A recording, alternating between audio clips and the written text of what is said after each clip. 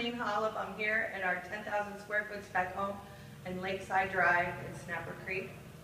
And I am trying to pick a paint color for the main walls.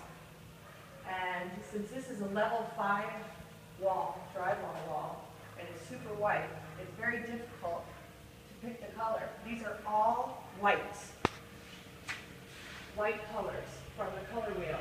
And as you can see, they look very dark against the white, and I don't want to go too dark. This is a modern house, so this is the dilemma I'm having with picking a color. Any of these colors put on the wall anywhere else would look white, slightly off white, but now they're looking dark. So I think I'm going to pick the lightest of the colors, which is this one, to see how it comes out.